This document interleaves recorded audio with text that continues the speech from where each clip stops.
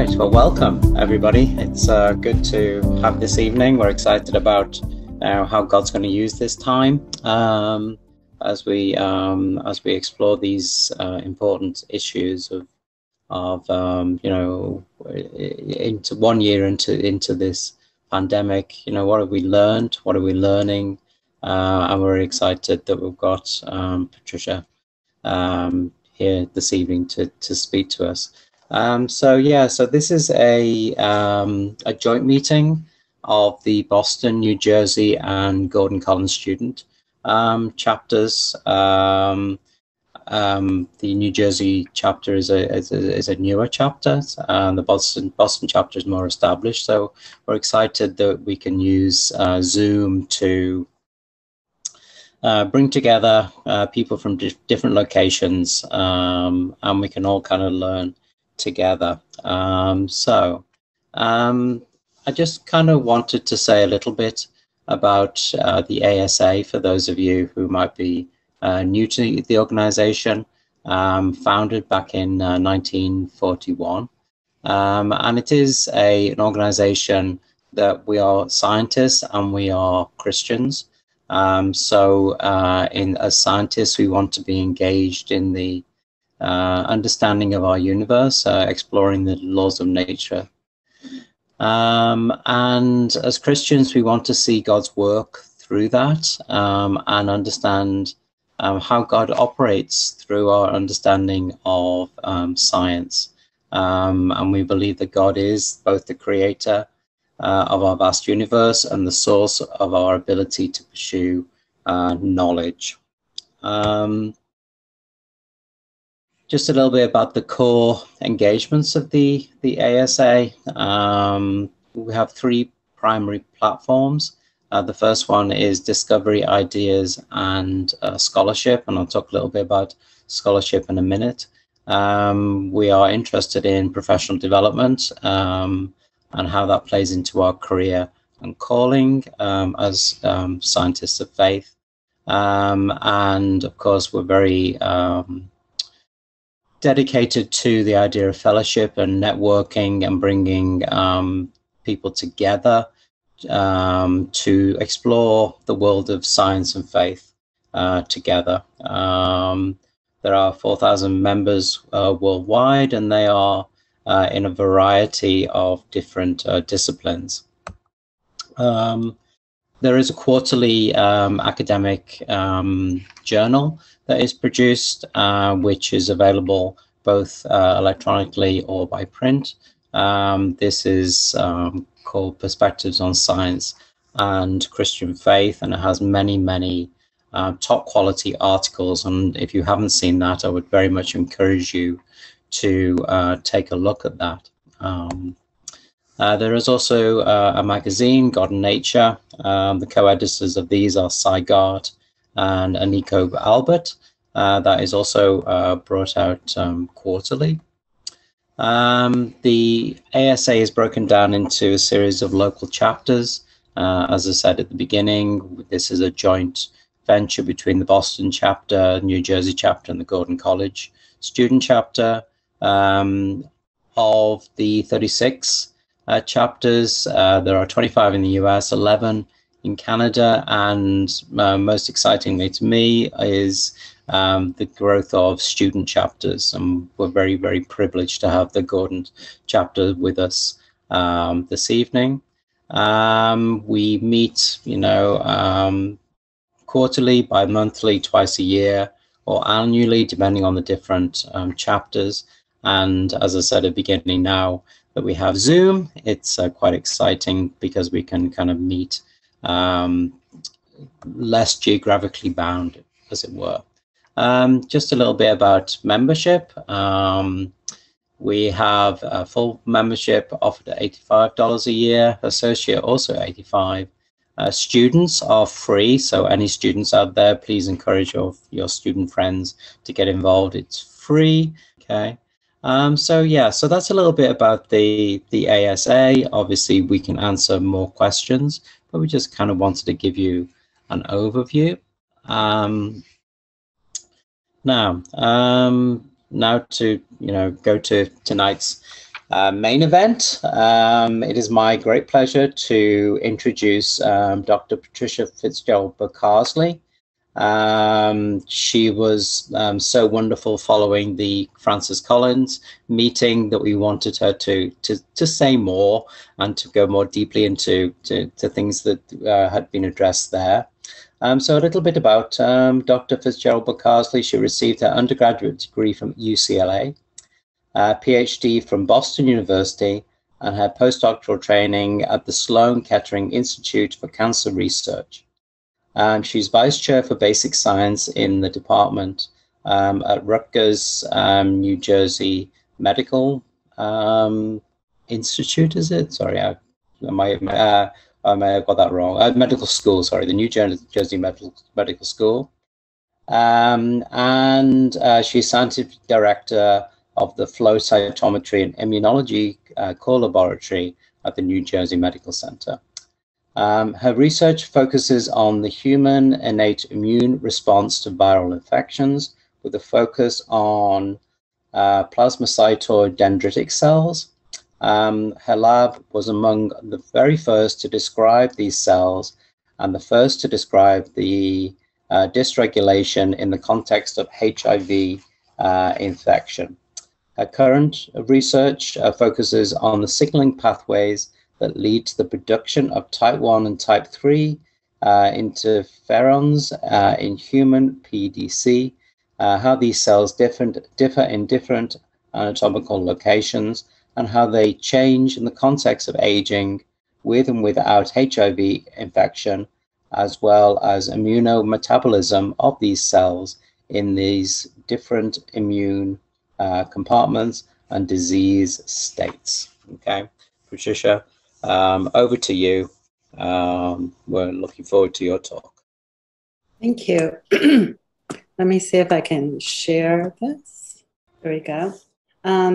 So these days I'm spending half of my time as provost of Rutgers Biomedical and Health Sciences, so it gives me perhaps a broader reach. But I also want to highlight how important the ASA is to me, and also my church, Stonehill Church, where I'm a deacon, and along with Andy, we are the co-founders of Stonehill Science. So this is a very dense slide, but I just wanted to talk about some of the multiple events that have happened over the last year. And we're 1 year after the shutdown and counting, but a little bit more than that after the epidemic. So the first cases of a mysterious pneumonia were reported on December 31st in 2020. And of course, those were in Wuhan, one of the largest Chinese cities. By January 10th, scientists from Wuhan and Fudan University and University of Sydney had already reported the sequence of the new virus and recognized that it was a coronavirus. The first death that China reported was January 11th. By the 21st, the cases appeared in the US. A man from Washington State who had just returned from Wuhan on January 15th. By January 23rd, China had imposed a strict lockdown in Wuhan and really got out of their crisis fairly quickly, even though it was massive there. The World Health Organization declared a public health emergency of international concern, which was only the sixth time in history that this had happened. On March 11th, it was declared a pandemic by the CDC. On February 5th, passengers got quarantined on a cruise ship off of the coast of Japan, and more than 700 people were infected on that boat. On February 11th, the virus was renamed COVID-19, standing for coronavirus infectious disease 2019. The first case in the US that was local transmission was on February 26th, so someone who had not traveled, followed pretty quickly by the first death in the US, although later it was found out that the virus had been circulating for longer than we thought, and that the first death was on February 6th.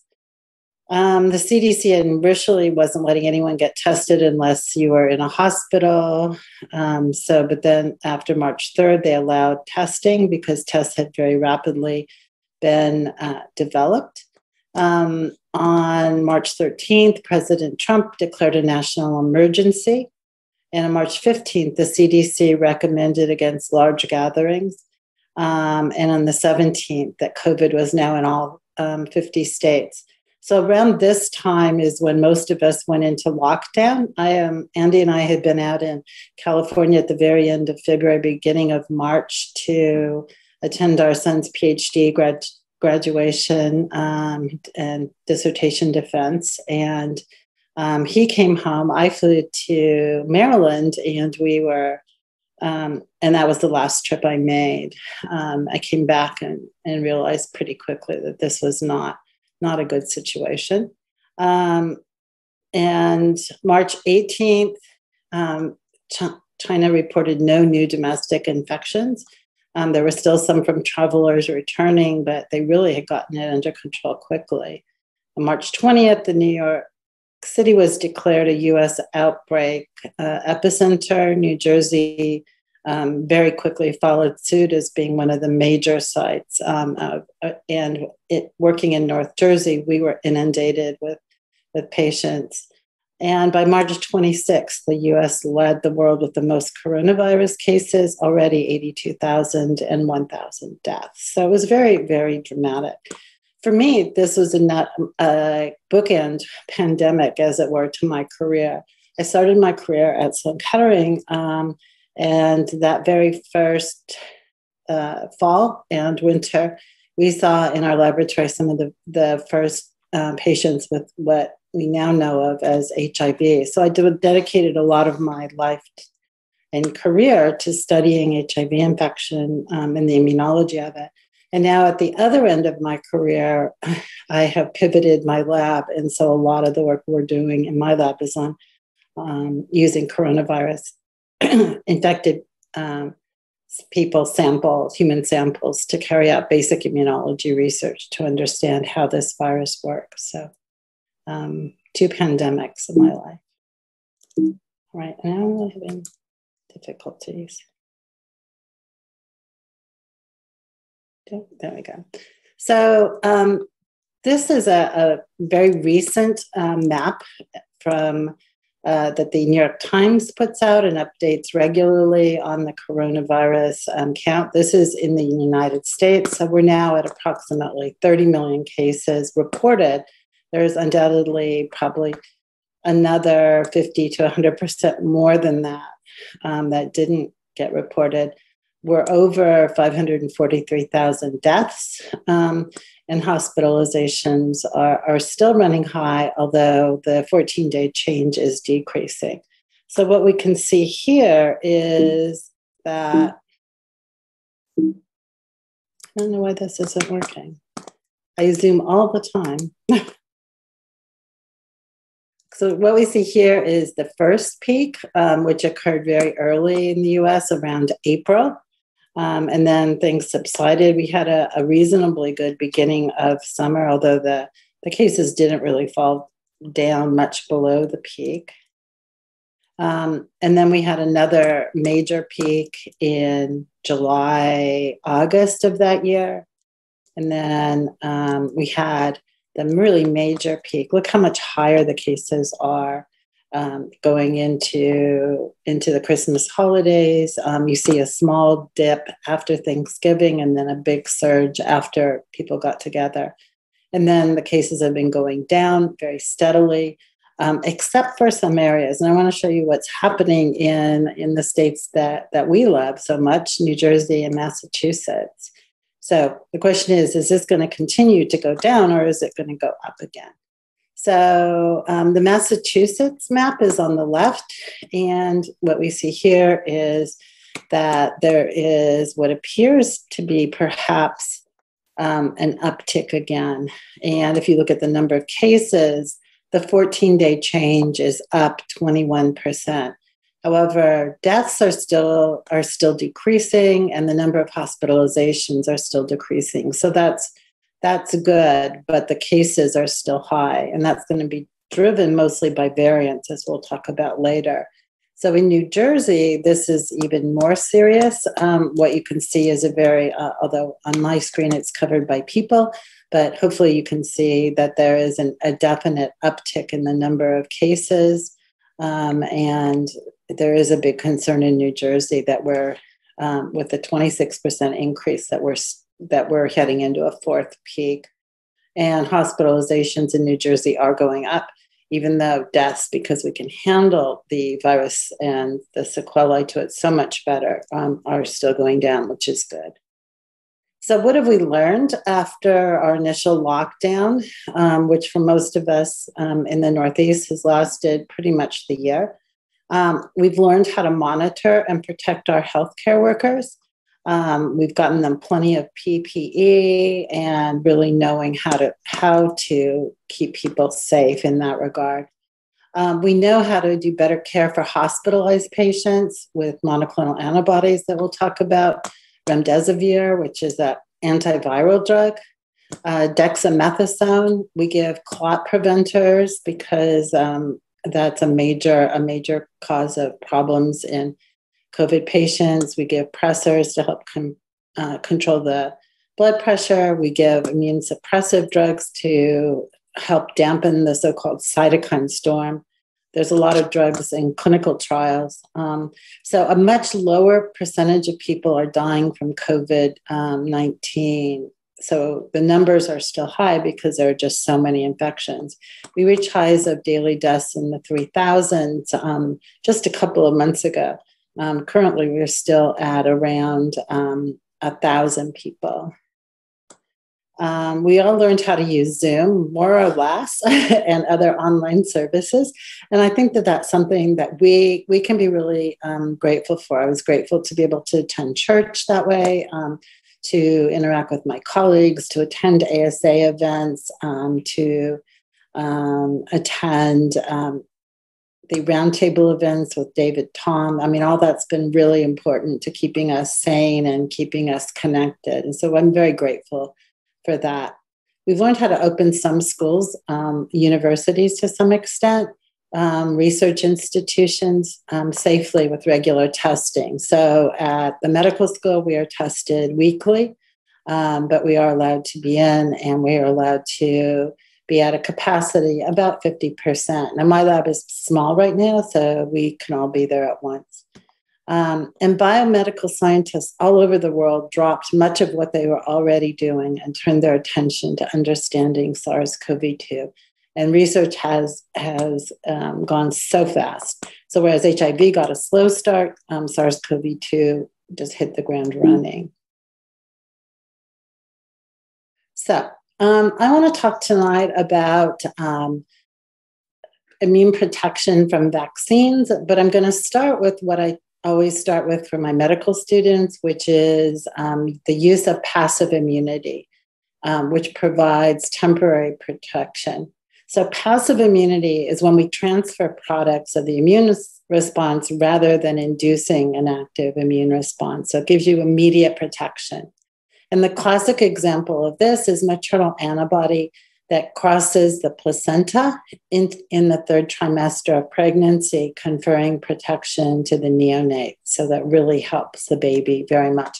And then that continues with that there is our antibodies in breast milk that also are protective for the babies. So, but we also use man-made antibodies to viruses. So these are so-called monoclonal antibodies that are each identical to themselves to treat. So we can treat diseases like in newborns, respiratory syncytial virus.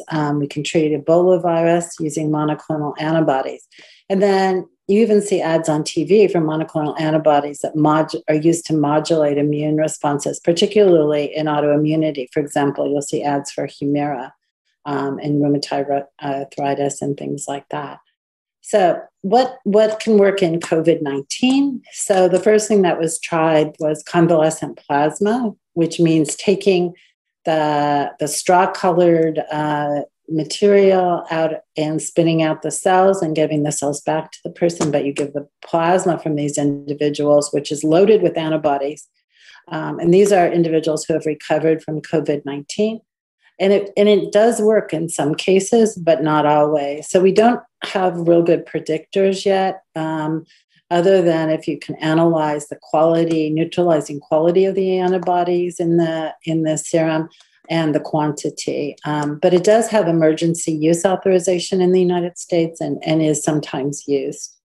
But even better is monoclonal antibody therapy. And both Lilly and Regeneron have products that have received the emergency use authorization. And these antibodies are used early in COVID-19 infection and are even being tried in individuals and households that are exposed to COVID-19 but don't yet have it. And it appears that President Trump, when he was in the hospital, was very, very sick and most likely benefited from the Regeneron antibody. And former Governor Christie from New Jersey was in intensive care, and he received the Lilly antibody and was out and about again, even despite having a lot of risk factors. So they seem to be very effective. And again, for treating early in the case of the disease or course of the disease, not late when somebody's already on a respirator. You're not going to be able to rescue them that way. I have to, this is one of my favorite things. I have to mention that another possibility is the production of nanobodies from llamas. So this is Winter. He's a Belgian llama. And camelids, which are camels, alpacas, and llamas, make tiny antibodies that are 1/4 the size of an immunoglobulin molecule, which are really quite large. So they have just one chain in there rather than 4, and they're very tiny. And there was a collaboration between University of Texas, NIH, and Ghent University in Belgium. And they found that Winter, who had been immunized with SARS, the original SARS, which is related to about 79% homology with SARS-CoV-2, found that these antibodies were able to, or nanobodies were able to neutralize SARS-CoV-2 pseudoviruses. And that is being developed as a possible therapeutic in this and other coronavirus infections.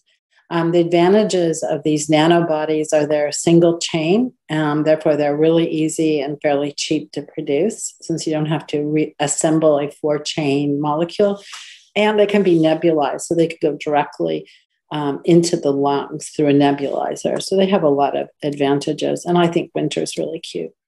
So, but what we're really thinking about when we talk about immunity to COVID is the use of COVID-19 vaccines. And this is the induction of active immunity. So we'll talk a little bit about the purpose of vaccines, how do vaccines get approved, what vaccines are in progress, 4 vaccines in phase 3 in the US, although actually 3 of them have already received emergency use authorization, but the phase 3 trials are continuing. And we'll just mention that there are many, many other approaches in the pipeline. So this is a slide I've used in my medical school and graduate school courses for a very long time, but it shows you what the goal of immunization is, and that is to create memory. So the immune system not only can deal with things the first time they see them, but the second time they see them, they can respond with immunological memory. So upon first infection, you have an initial immune response. It takes a little while to get it going. And then you get a nice immune response. And when it's no longer needed, when the infectious organism is cleared, or virus in this case, then the levels are going to go down. But you don't go all the way down to baseline. You have a maintenance of cells called memory cells. And let's say it's flu season, you might, a month after you first had flu, run into someone with flu again, and you might not even realize that you were infected. You get a little blip of the the viral replication, but you don't actually get infected. So, because you've got this memory protection. But the beautiful thing about the immune system is that years later, and this is showing you something after 2 years, that you can get exposed to the same organism again, and your immunological memory kicks in, and you get a really strong, really fast response. You don't have this long-term development here, and you get protection. And we now know from studies of people who were immunized as children in the 50s with smallpox, we know that they have T cell memory that still exists today. So it can literally, in some instances, last a lifetime. So one of the greatest accomplishments of the 20th century was vaccination. And the biggest triumph was the eradication of smallpox. So this is a child with smallpox, something that hopefully in your lifetime you're never going to have to see anything like that. But this is a very painful and disfiguring and often lethal disease. So when the vaccine was introduced right around here, the number of countries that had cases dropped dramatically. And it was a huge international effort going into all parts of the world, into the bush in Africa. And in 1976, smallpox cases dropped to zero. And after several years, the World Health Organization declared that smallpox was eradicated in 1979. So now you don't have, if you are younger, if you've been born since then, or since this stage, you're not going to need a smallpox vaccine and you haven't received them. Whereas I was vaccinated as a child against smallpox. So we have a lot of other successes, and this is a log scale. These were vaccines that were all developed during the 20th century, and particularly the latter half. And what we see is that the number of rubella, that's the so-called German measles, paralytic polio, pertussis, and even though there's still pertussis, if you look at it, it's 2 logs, so that's 99%. Mumps, measles, and diphtheria, all huge successes of the 20th century in terms of vaccines. And now children get a lot of vaccines, and they're protected from all kinds of viruses, from rotavirus for diarrhea to all of the classical ones as well. So developing a vaccine used to take an incredible amount of time. So the time from discovery of the causative agent is versus how long it took to get a vaccine. In the case of typhoid, it was 105. I can't see it because it's covered with people. Polio took 47 years. It was a major triumph. Pertussis, HPV, papillomavirus, human papillomavirus, took 22 years. And I had a colleague who was involved in that, or actually the husband of a colleague who ran the vaccine program that produced this. Hepatitis B took 16 years. Measles took 10 years. But look at COVID-19, 11 months from the time we discovered the virus. So it's just really amazing to me that this happened so fast. And this was because that there were international efforts for COVID-19 vaccine. And again, every company and almost every medical school, people dropped what they were doing to work on this problem. A typical vaccine takes about 10 years to develop, but the need for COVID-19 vaccine was urgent. And so there was an unprecedented effort. So as of yesterday, the US had 30 million confirmed infections, about 550,000 deaths. And worldwide, that's not right. That's 150 million confirmed cases and 2.7 million deaths. And 10,000 deaths reported just yesterday worldwide. So it's still a big problem. So this unprecedented international effort for vaccine development with leading occurred, and leading candidates filed for approval just 10 to 11 months post identification of SARS-CoV-2. So how do we approve vaccines? Vaccines go through a process that's usually lengthy and expensive. First, scientists work in vitro and for research and development. Then they move into animal models for preclinical studies. So popular models are mice and monkeys when you're right before you're going into a human. Then they go into phase 1 trials in humans, which are very small trials, and those are done with young and healthy individuals. Typically, you want to make sure the person can withstand that, but it is a safety trial. Then they go into safety efficacy trials, phase 2, and they're going to expand their range of ages and pre-existing conditions. Just to make sure that you still have safety. And now we're looking a little bit at efficacy. In some of these trials, phase 1 and 2 for COVID, or 2 and 3 were combined to make it faster. Then you go into efficacy, which is a placebo-controlled large study. So in the case of the current vaccines, it was between 30,000 and 40,000 people. Then you go in for a biological license application and market review. But in between this, you can also apply for an emergency use authorization where it's not quite ready to be fully licensed, but is safe enough to go into people. And then there's also what's sometimes called phase 4, which is post-marketing monitoring. And so that as you get into large numbers of people, you can monitor for effects. And if something is found to be dangerous, it can still be removed from the market, even at that point. So these just really go through in a little bit more detail.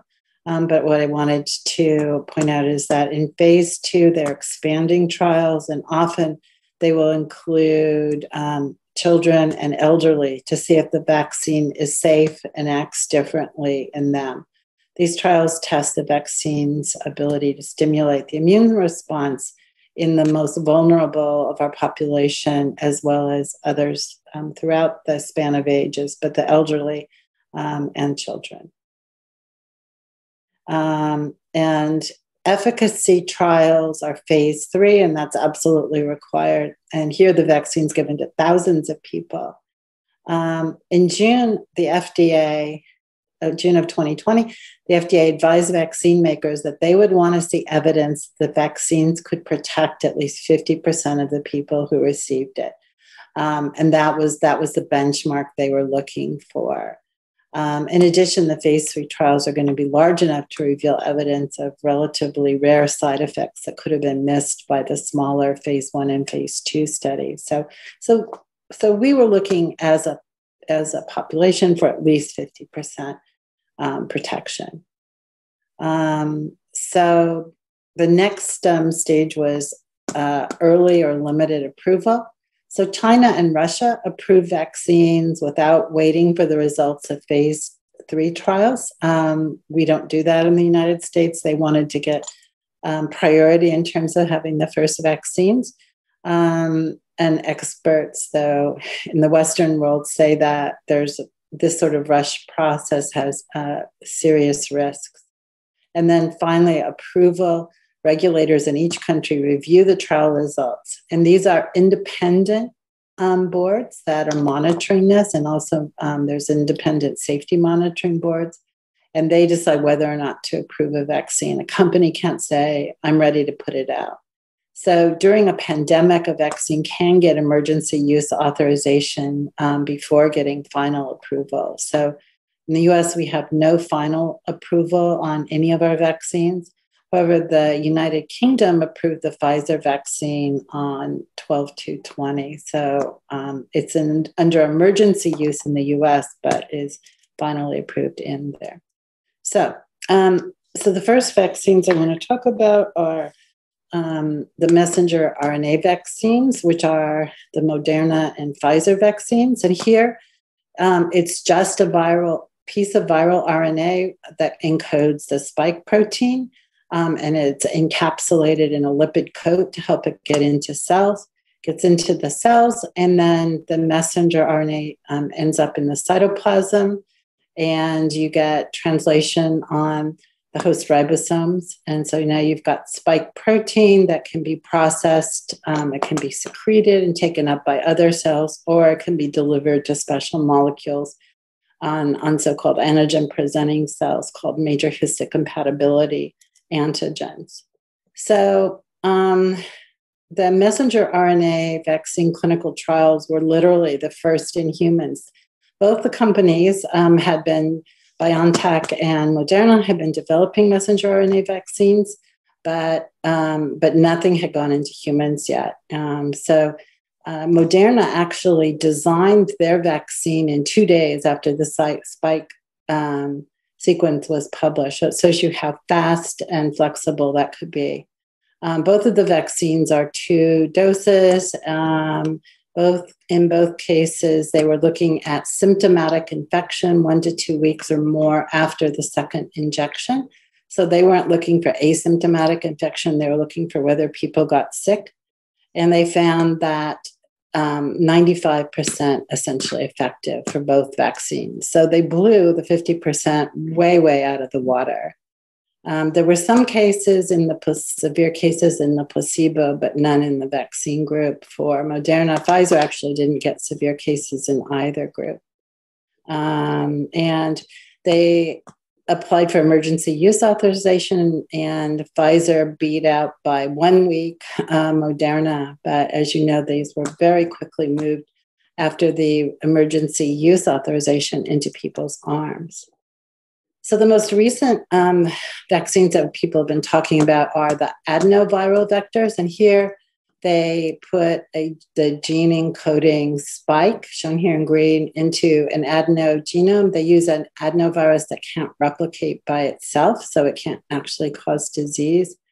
And they inject that, and the virus, this virus particle will get encoded, and this DNA can get translated into RNA, and then it goes through the same process to antigen-presenting cells and to stimulate host immunity.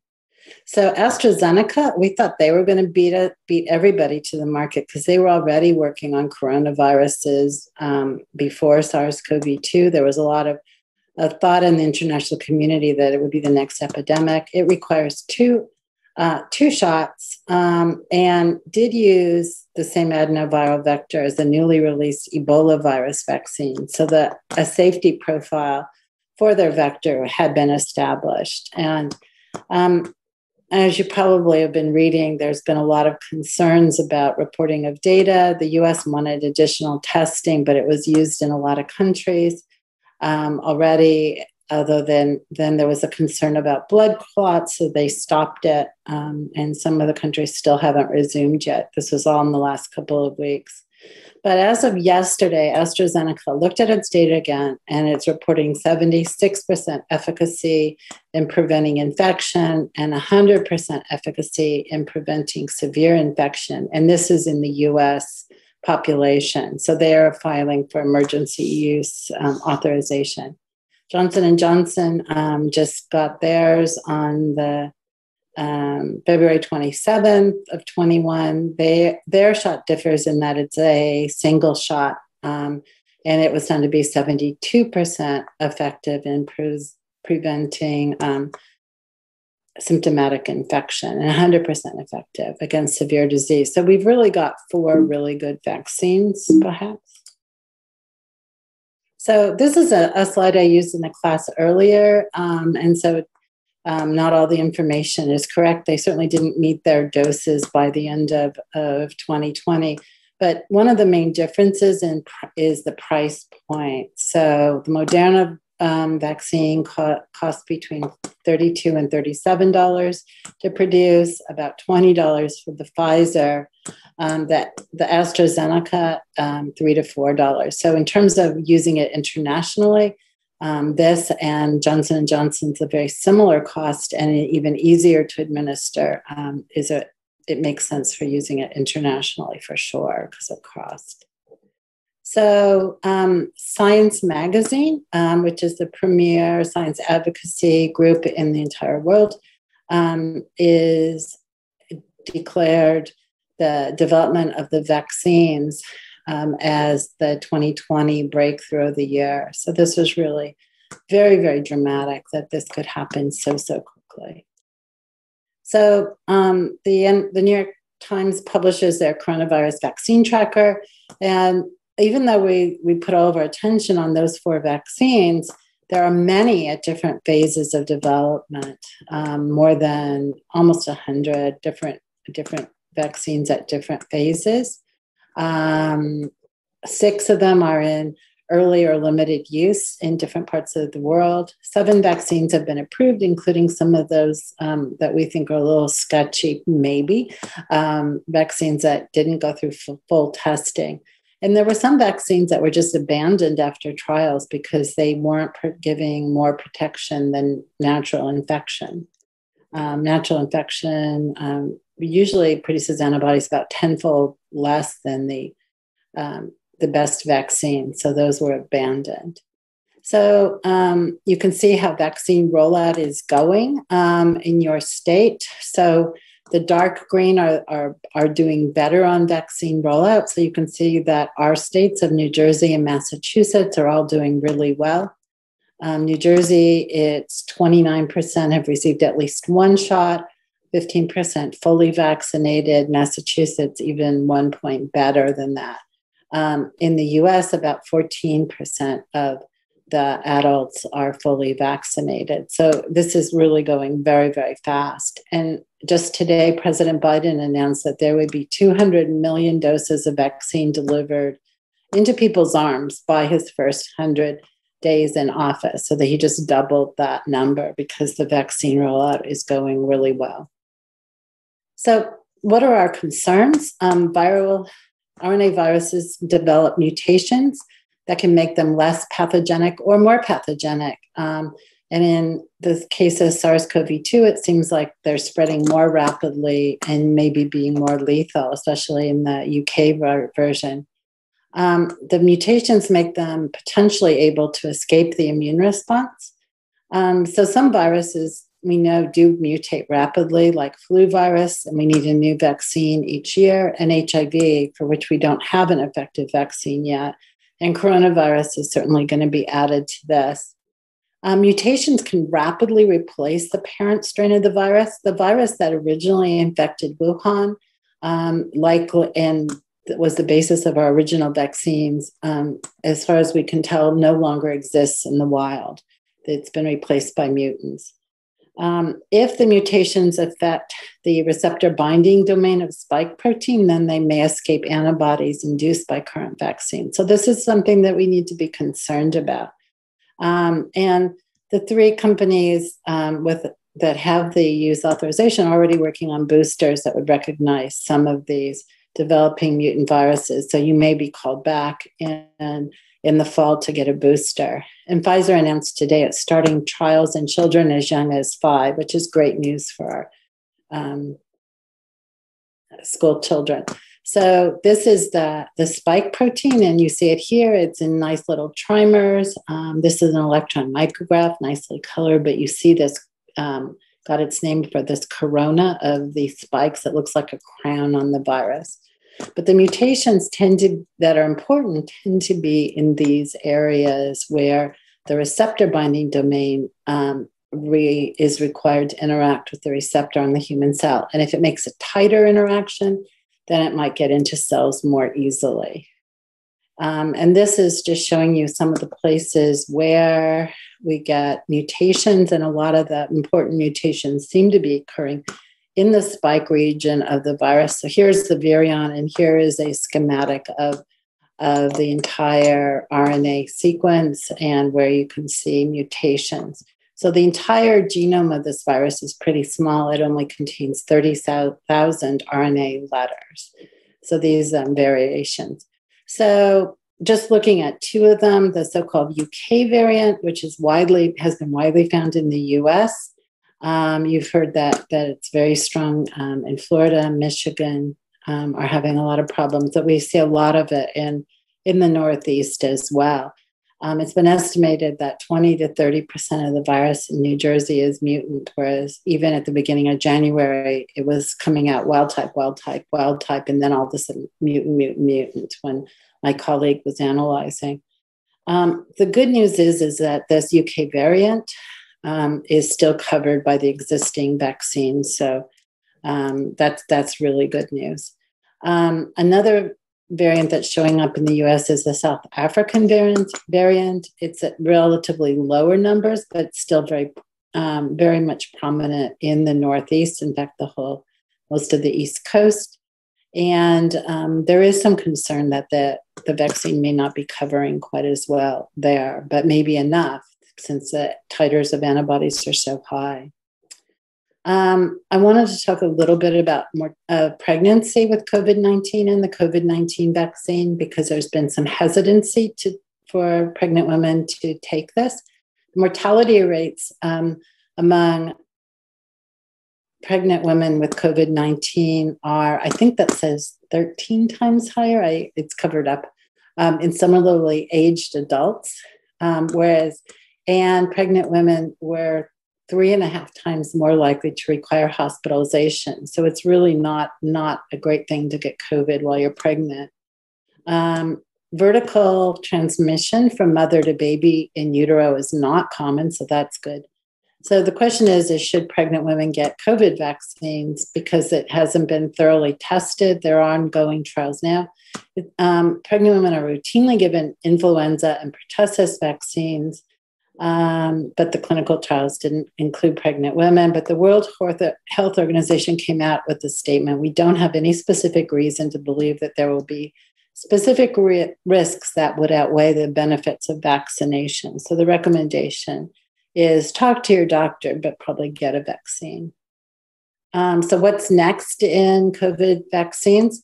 So it's very normal for vaccines to get replaced by better versions. The inactivated Salk vaccine was replaced by the live Sabin vaccine. And then as polio largely disappeared, the recommendation went back to the Salk vaccine because it had a slightly better safety profile. The pertussis vaccine originally included whole cells in it and caused a lot of side effects like fever and seizures, and it was replaced by a much more child-friendly acellular version, which is just as effective. The original shingles vaccine was replaced by a much more efficacious Shingrix vaccine, which gives you like 97% protection. And sometimes we use a mix and match approach. So for pneumococcal vaccines given to, we'll say, mature adults, get 1 dose of Prevnar 13, followed a year later by Pneumovax. And I had my Pneumovax vaccine today, so my body's probably saying, what, another vaccine so soon?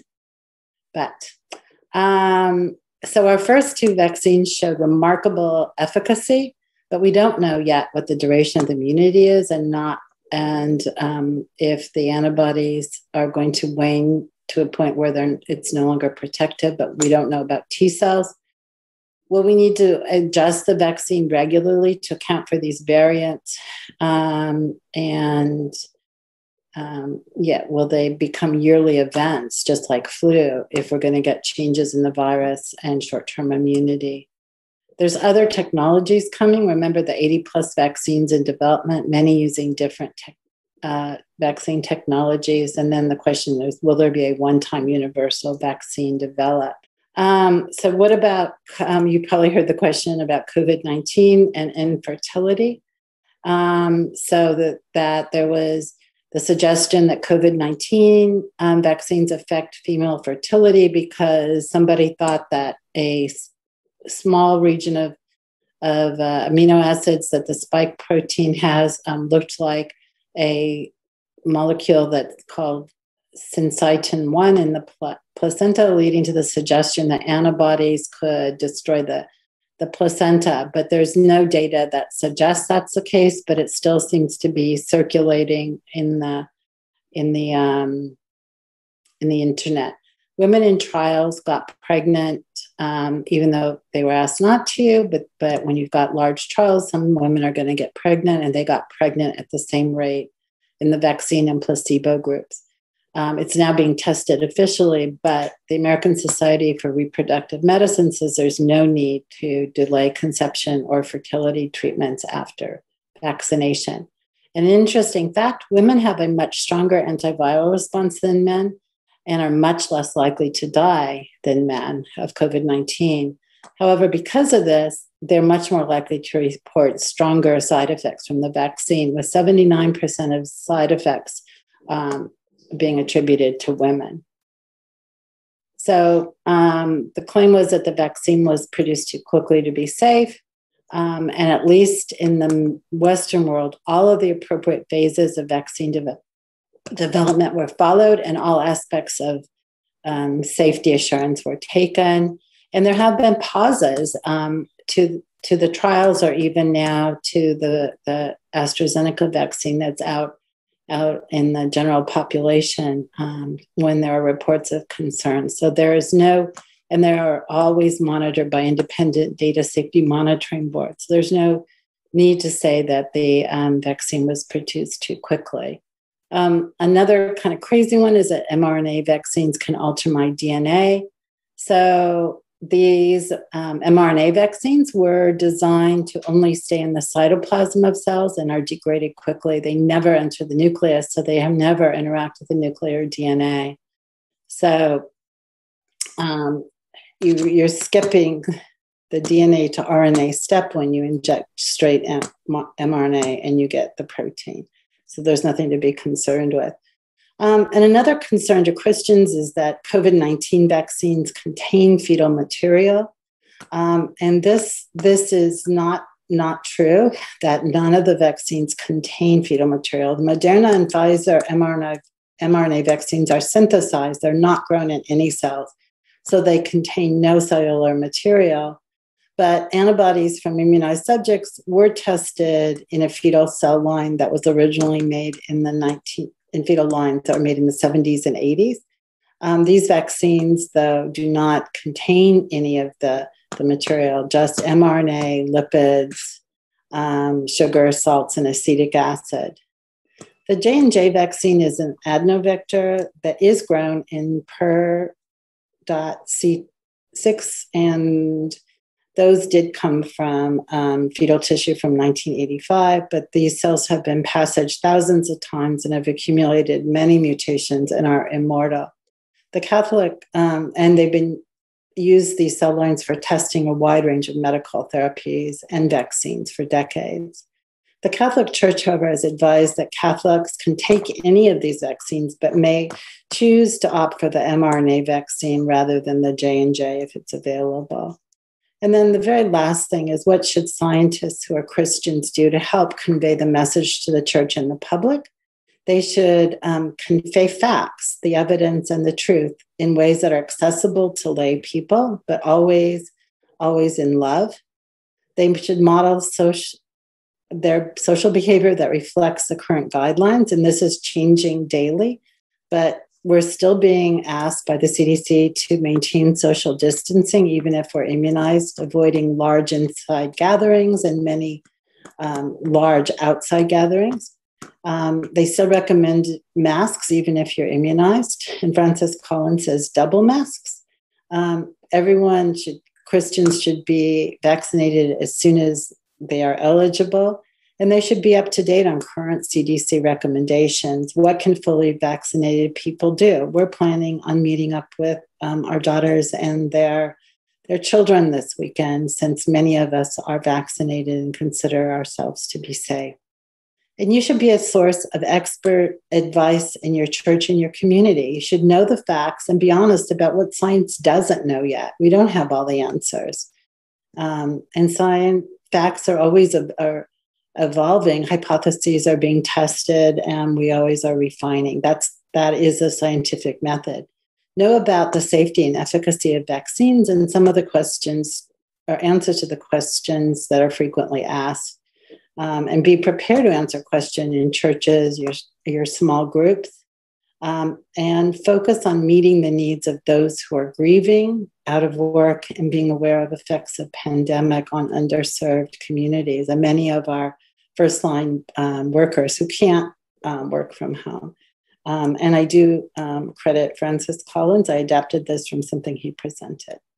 And I will stop there. Well, Patricia, thank you very much. That was exceedingly fascinating. And I'm sure as we go into our breakout rooms, there's going to be lots of questions. As I was looking at your statistics, I've been fortunate to be one of the 30% in Massachusetts that got the Pfizer vaccine as part of the buddy system that Mass rolled out about a month ago. My parents live with us, and they happened to have their vaccine appointments on a Tuesday. They rolled out the program on a Monday, and I went with them to a local hotel here. And as it turned out, I got my vaccine in the same ballroom that I had my wedding reception 30 years ago. So it was a blast from the past, but it's been interesting to see to hear everybody's varying stories on their experiences. But to your point, I mean, in the scheme of things, it's really astounding how quickly they've been able to roll this out and get people vaccinated. So now we just want to start to open it up and have more of a broad group discussion. One question that I did want to lead off with for Ms. Bocarsly is what would you say to a person of little science background who's sort of has a skepticism about science and getting the vaccine? How would you sort of approach showing their misconceptions or how they're misled about getting the vaccine and that they shouldn't be as concerned as they really are? Yeah, that's really tough, because if someone doesn't share your understanding of science and that science isn't perfect, and that it's based on hypotheses that are tested and then you move forward, I guess I would point out that the risks are really high, and the people that are driving the infections now are young people and seem to be getting these variants very severely. We have a person who is maybe 30 in our church who has been hospitalized with severe pneumonia with COVID-19. And, young people are not invincible at all. And young people are the ones having the most of the long COVID, so that the symptoms that are going on for months and months and different sequelae to the virus. So I think I would use that as, this has been tested, it's safe, and the consequences of the disease can be horrible. I mean, yeah, maybe you'll come away without even knowing you had the infection, but if you do get it, it's not a pretty picture. Yeah, I think that's honestly a phenomenal way of going about it, just seeing the repercussions of not getting it. I think a lot of people could sort of grab hold of that, and maybe not necessarily the repercussions of getting it, but they're much less than not getting it. So I'm sure you've seen all of the pictures of the spring breakers partying in Miami, and it's like, oh, how could you do this? Yeah. Waiting to see what the effects of that are going to be as they bring it back to their colleges. Yeah, absolutely. And then you just see on like Instagram, and they're like, oh, we've planned this for months now. We can't give this up. And it's just sad to see that they're willing to let infection increase just to get a spring break in. So, but does anyone else have any questions or thoughts or ideas that were pretty thought provoking during their group discussion? Yeah, we were talking in our breakout room about the immune suppression article in the Globe, that if you had like an organ transplant or an immunosuppressant drugs, that the vaccines won't work well for you. And we do know a couple of people, a good friend of Laura's and another good friend of mine that are in that category. Do you have any comments on that, Patricia? Yeah, that's scary. And we're starting a study looking at elderly individuals to see how well they respond to vaccines. So for those individuals, they could use monoclonal antibodies from Lilly or Regeneron prophylactically. They have to repeat it every 3 months, but I would think that might be a way to go, because that's a very scary situation. If you don't have the immunological capacity because you're suppressed to respond. But I think antibody therapy could be useful. I had a question because I know a lot of people talk about, oh, the antibodies are waning, and you and I know, I mean, antibodies naturally have a half-life, and once the virus is cleared, they do drop fairly quickly into low levels. But do the memory cells, the memory B cells, the antibody-producing cells, do they, in some cases, continue producing low levels of antibody that are detectable for a long time? They do, right? Yes, and I just attended a conference last week, and using different computational methods that they feel are more accurate, they feel that the half-life of antibodies in COVID-19 is more like 260 days, which is double what the original thought was. So, but we are seeing reinfection in Brazil. And so the question there is it because it's a variant that the antibodies didn't cover, or was it waning or something? But there's still a lot to learn. So I think T cells are really, really important for protection, and that may be, having a good T cell response may be, T cell memory might be sufficient.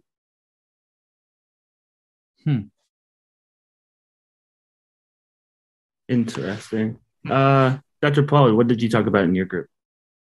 Yeah, and Craig was in our group as well, so he can help to answer this. But yeah, a couple of questions came up. Well, I was kind of curious about what spike proteins were, so Craig just basically filled me in on that. But then we had another question about whether wearing masks in the longer term may actually have a detrimental effect on our immune system. So if we weren't exposed to different viruses because we were wearing masks all the time, that our immune system would actually suffer because of that, and we wouldn't be able to cope with infections that came along because we couldn't respond to it.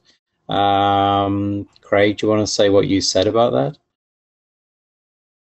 Yeah, I think the idea that by shielding ourselves from viruses, we would somehow lose some kind of natural experience to our immune system. There is some basis for that thought, but I said for sure now is the time to keep the masks on while this virus is still roving around.